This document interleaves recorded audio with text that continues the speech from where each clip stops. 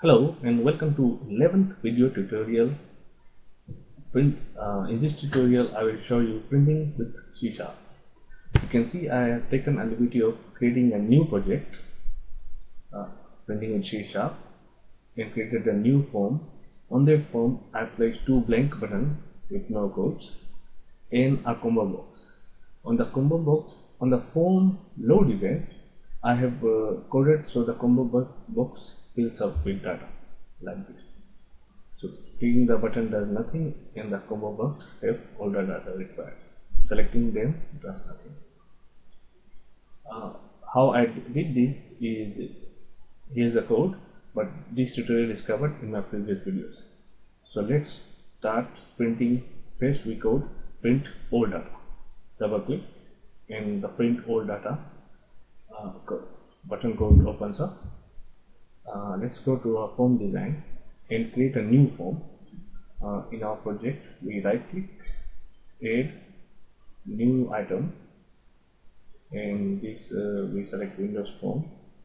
Let's name our form. For the form 2 we named it print preview. So this will be a print preview form for all our reports. One form. We add item, and the form is added. We make it bit bigger, however big we want to. And from the toolbar, we select, scroll down and select reporting, and report viewer. To drag one report viewer into our form, we can resize however we want, or we can dock it to parent container, so it looks good. And close this and we save all. Now we have this new form. Let's run our project, and as always our form 1 starts. If we want to change which form starts when we run our project, it's very simple. We just go up to our code, go to program.cs, and the last line here, application.run, the name of the form we type here will be the form running first when we run our application. Anyway, we need to add one report in this print preview dialog box. To do that, we click, right click, add new item once again, and scroll down and select report from wizard, which will be simple. Click add, and the wizard asks where we want our data to come from. We say database, next, data set, next, and the connection to our database is already made, or we can tap new connection and browse our database where it is. We go next, connection string name doesn't matter. We go next, and here we want our table, my table. All data comes in, we go finish, and data set 1 we can rename if you want, and my data source would be my data set, and my table will come from my table. We go next, and the report says we must add group, rows, first name, last name, phone number, column, first name, last name, and some value. We don't want a value, but just put ID because we don't have any new value for now. We do a next, and let's not collapse and block field, make it look simple. Next, let's select generic theme, so nothing, and we finish. Okay. We can resize our report. This is our report. It's called report 1, and this object we can move into the center. This object is called table matrix. If we right click on our report and in text, instead we can edit text box and a lot of things here. We'll save all. For now, let's get backspace, get rid of these columns. Let's preview, run in our program, and let's see how our report looks. We click play, and actually started form 1. Okay, so to run our report we have to, like I mentioned earlier, open program.cs and change this to the name of our new form, which is print preview. So print preview is already there. Select it, table, and run, and sure enough our report forms run, but no report has been loaded. So that is because we have to go to our print preview design form, and from the menu over here, from menu, we select which report we want to run. And report 1 is already there. Select, save, and click play, and sure enough our report comes in. You can see we have already page. We can, if we have multiple pages in our report, we can scroll through the refresh. We can print. If we click print, printer dialog box comes up. We can select printer, print. You can see layout, page setup, and export to Excel, PDF, Word. A lot of options are already available here in this print preview dialog box we just made. Anyways, let's continue on coding. We close this form and we open our report once again to design. Let's right click, insert a new line. Let's just like line doesn't have to insert. I'm just showing you how formatting works. Text box, and then this text box we can go to expression, and from here equals data set. We can express new. Why this underline? So we once again insert a text box, and to fill the value from the database to the text box, we have to right click, go to not to expression, go to text box property, and here we can change the font, border, fill, color, and everything. A good set of options here, but we need to go to general, and the value we select, that could be passionate field. We take another text box, insert box, just here, right click, take the properties, let's make this one bold, and the value will be just okay. You get the idea, and then we can now probably insert text box and type text ourselves, our report, I don't know, and we can also format it from the properties. Select item properties, and we have all the options here. You see, like when you spend some time, you will be able to get the hang of this. Let's make it 15 size, font weight, possibly bold. You see what I mean? Okay. Anyways, let's not waste time designing the form. Okay. It takes a lot of time to design this page size and all the fields. Anyways, our report is done. This is our report. Now let's run our program, and we see our report. Fine. Okay, let's go to our buttons. So we close this, and this. Oh, yeah, actually, on that, we have to start not form preview test. Testing is over. Let's start form 1 for now, which we will always start it. Anyways, form 1, we have button. We'll say print or data.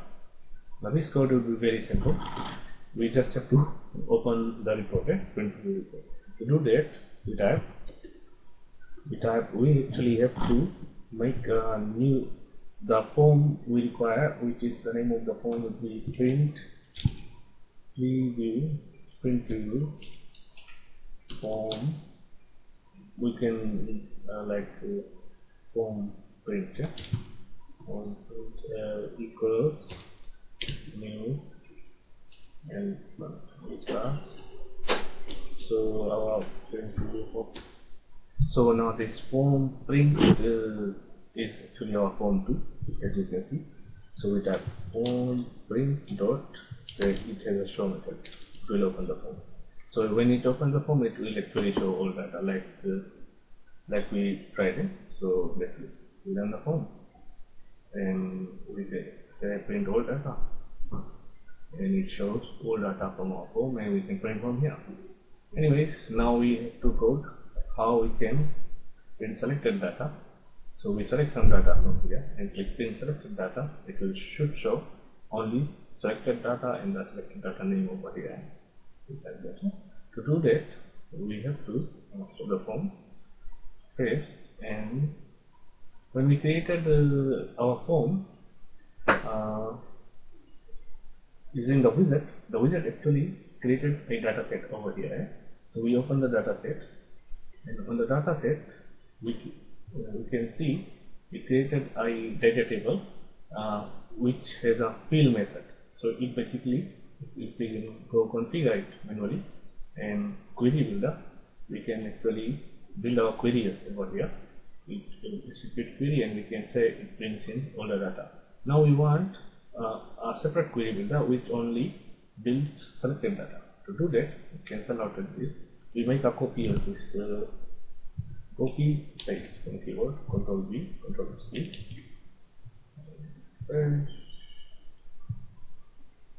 I don't see that. Sorry, we don't make a copy of that.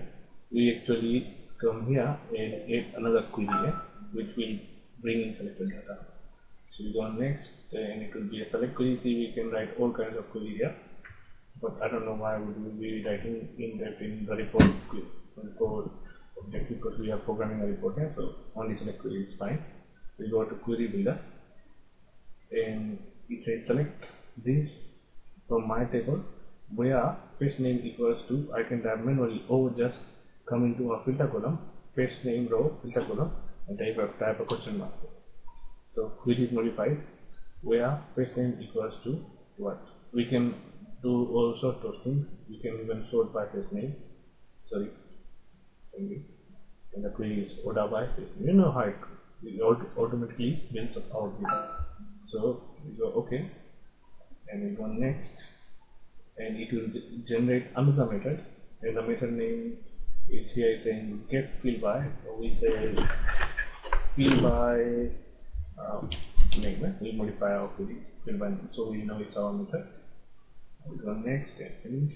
So we have two methods over here: fill data and fill by data. Okay, fill method and fill by.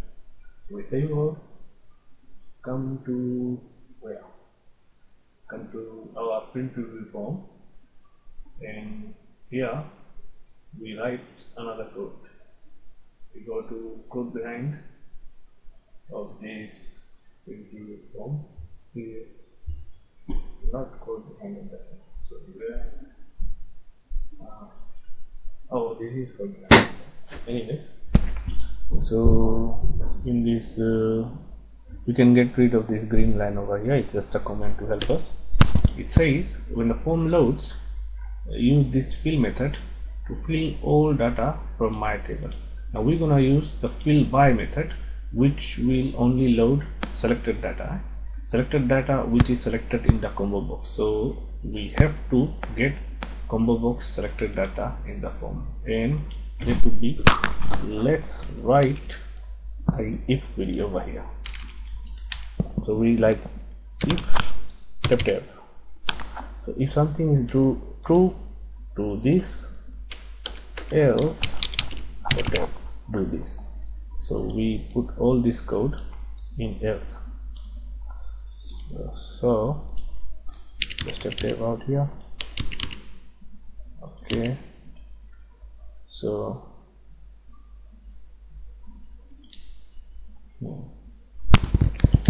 we declare a global variable which we can declare here on top, and it will be for the string variable. So string x.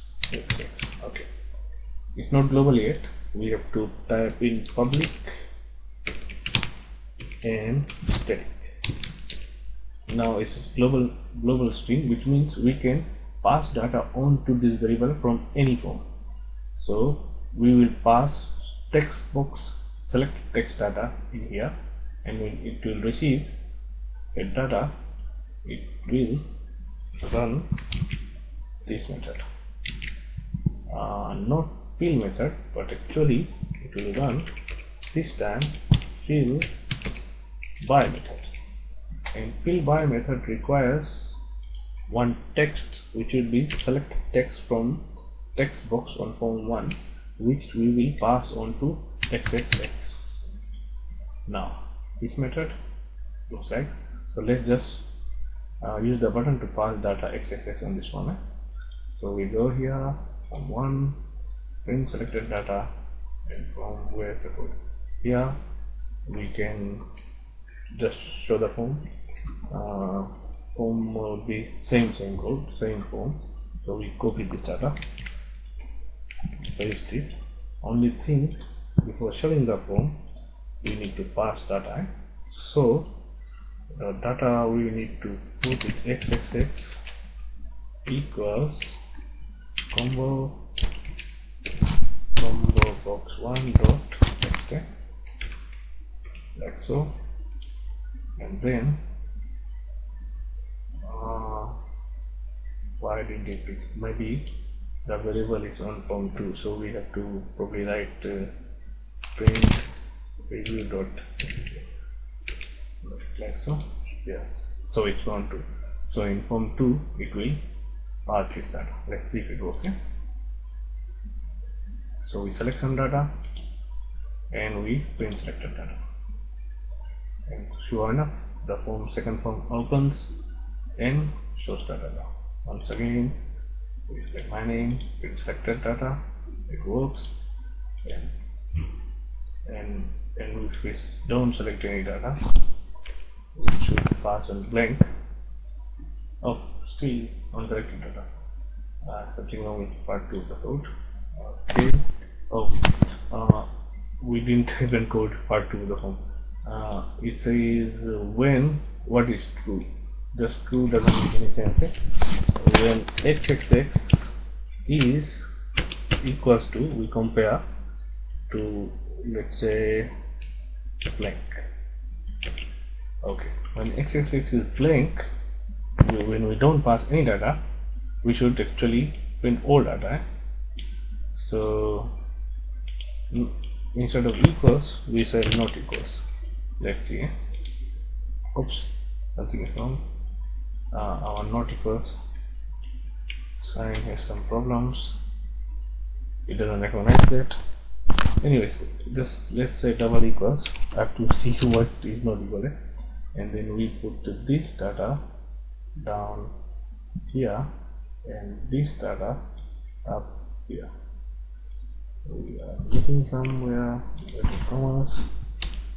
Anyways, so when xxx is blank is equals to blank, then we will use fill method, so print all data, and when it's not blank, so data is selected, and we set print selected data. Let's see if it works. So it's blank, we print all data. Oh, hold on.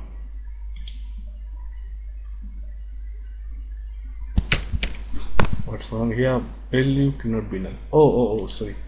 We haven't coded the second button yet. Actually, it's now getting confused. This button is saying, see, we are not passing this line of code. Actually, we only need one button, but to show two buttons, same code is required. You will understand. Okay, let's see. Now, if we want to print all data, sure enough, we get all data. Don't worry about that. See, and if you want to press print selected data, we print selected data, and yes, this selected data. Okay, that's it for this video. This video is going on pretty long, but I'm sure you can take your time and design your print form to look much better than mine, like professional report. But this is how you do printing in C#. Thank you.